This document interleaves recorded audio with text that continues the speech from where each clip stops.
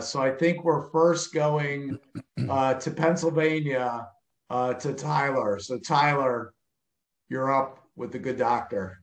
Awesome, Scott. Thank you so much. And Dr. Spencer, it's truly a pleasure to meet you. As many know on the call, I'm a podcast host, and I've had the honor of interviewing so many incredible people over the course of my show. And one of the really interesting things that I found over my 100 plus interviews was actually around the habits of highly successful professionals, and ultimately really trying to distill down some of these habits into actionable items that listeners could implement immediately in their job. So being an Olympian yourself, a world-class artist, and having worked with Richard Branson, Chris Voss, you mentioned that there's some things about thinking smart and compressing timeline that I thought was really well. And I'd be interested to hear, are there any common daily habits between all of these world-class professionals that you believe that everyone should try to start immediately implementing in their daily routines to help with some of that success?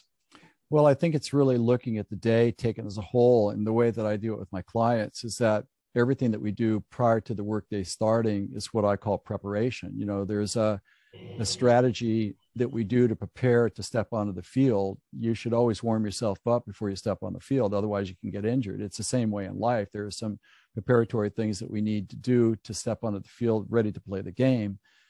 And then once we've gone through a day of high productivity, then there's a recovery side to it. And your recovery has to match your output so that you know you can show up day in and day out and perform at your best. So I think we need to be mindful that if we can't control our day, which is the fundamental unit of life, then we can't control our life. And we can't get the trust from other people to follow us indefinitely into the future. So that's one thing that I would certainly suggest that we make sure that we do. And there's a couple of important rituals in the morning that I suggest that we do to set ourselves up to step onto the field to make the first play that we do potentially a touchdown.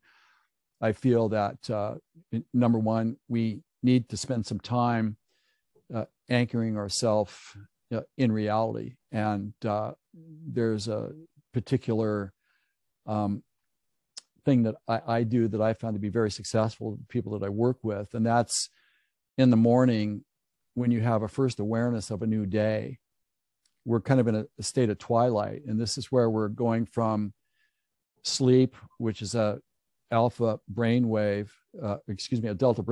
where we ascend up to a theta brainwave that's like a dreamlike state.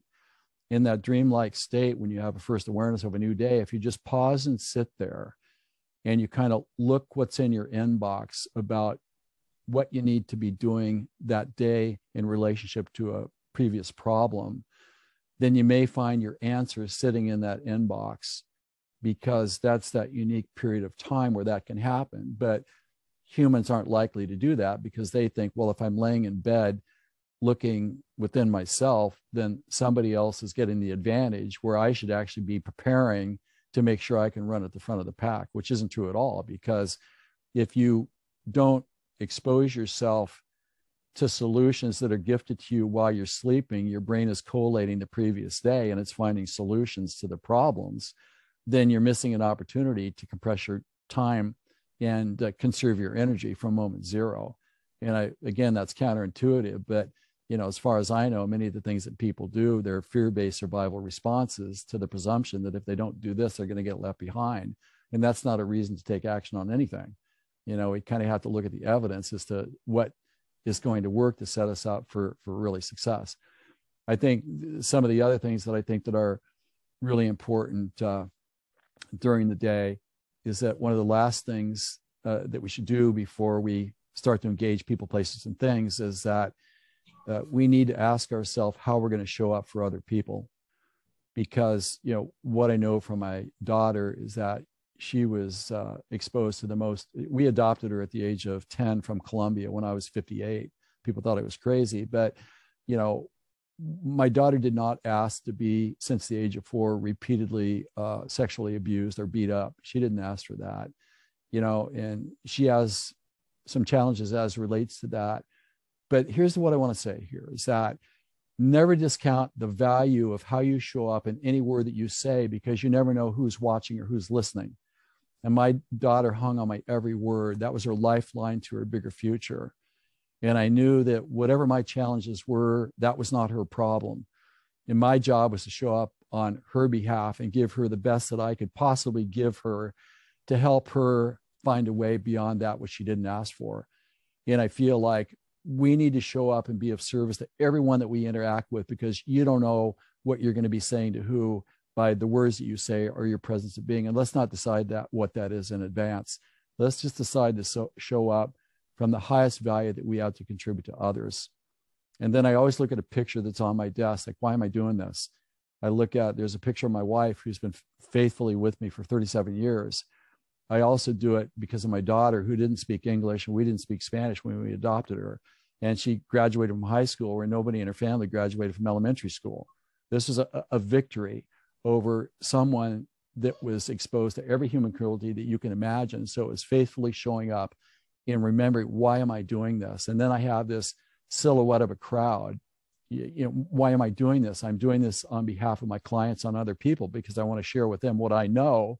I'm 70 right now, so there's nothing that I haven't seen. I've seen it all. And I want to make sure that everybody on this planet has an opportunity to be their own full potential player, to live a life of value, purpose, and meaning and contribution. And so I think those are the assets in part that we need to be mindful of, because when we come from that space, we kind of feel like we earn our dinner. We kind of feel like we earn our sleep, because we've really done something of high value to other people that has a ripple effect that we shouldn't decide what the impact of that is. And those are some of the things among the many that I think are extraordinarily valuable for us to do. Thank you so much.